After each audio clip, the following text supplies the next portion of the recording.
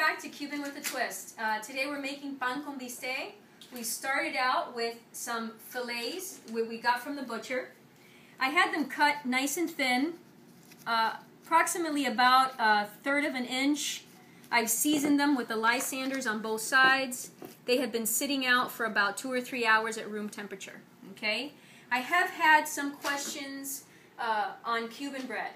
Living outside of South Florida, it's very difficult to get Cuban bread. I know that there's some websites that you can actually order it and have it delivered to your home. A great other option is a French bread, although it's a little bit more crispier and falls apart a little bit more. I sometimes use that, and other times I will buy the take and bake bread at the local grocery store. Okay, it's a French bread, but it's a take and bake. You make it at home. So we're going to start off with that. We're going to add a little olive oil to it. Okay. Cover it with the olive oil. And I want to slice it right down the middle.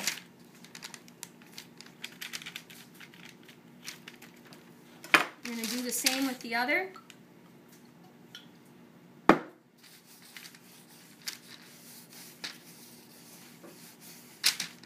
And then we can put this in the oven for approximately 15 to 20 minutes depending on the strength of your oven. So I'm just going to go ahead and do that real quick. You just want to add a little bit of olive oil to your pan. We're going to saute some onions. If you're able to get one of these spouts, you can pick it up at a Bed Bath & Beyond, at any kind of culinary store. It's really fantastic. It'll control the flow of the olive oil so you're not overpouring. Okay, we're just going to chop these up like this because we're just going to saute them. We actually want them to be like long strings. We're going to cover the steak.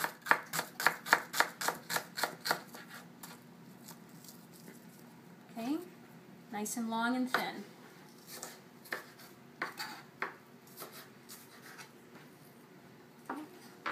Pot should be at a nice temperature now. We're going to saute them until they're translucent.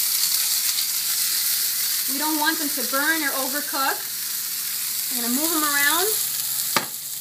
I'm going to lower the temperature to about 4.5. And we're going to continue to move them.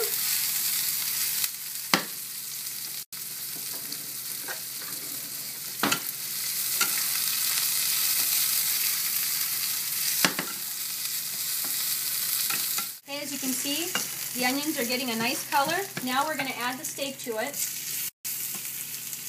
And you want it to sizzle like that. Never put steak on a cold pot. It doesn't cook well. You want it to always have that sizzle when you're putting it down. Now we're going to cook these about 5 to 6 minutes on each side. So they're a little bit more than medium. Okay, the steaks are ready. As you can see, they've got a nice color to them. The onions are nice and translucent. They're moist, which is really what you want. Try never to overcook steak. Should never cook more than, 5 to 7 minutes on each side.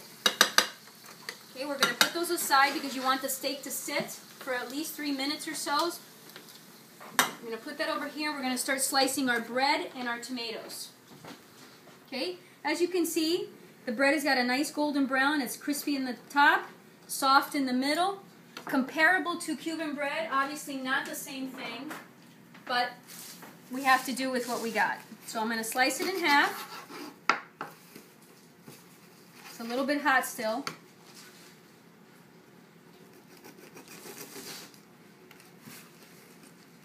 And open it down the middle.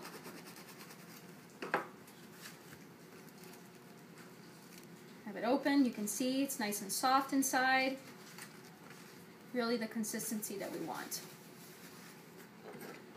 Now that I've sliced the bread, I'm going to start slicing the tomato. I'm going to take the tip off. Just thin slices, to your taste.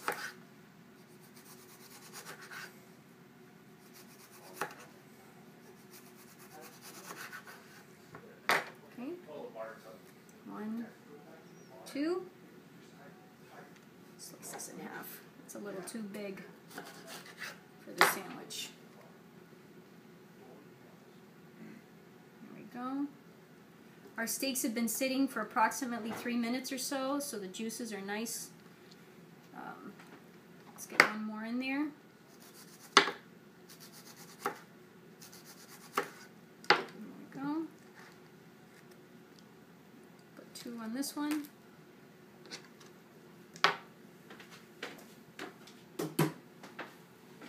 I'm going to take the steak, place it over the tomato, cover it with a little bit of onions,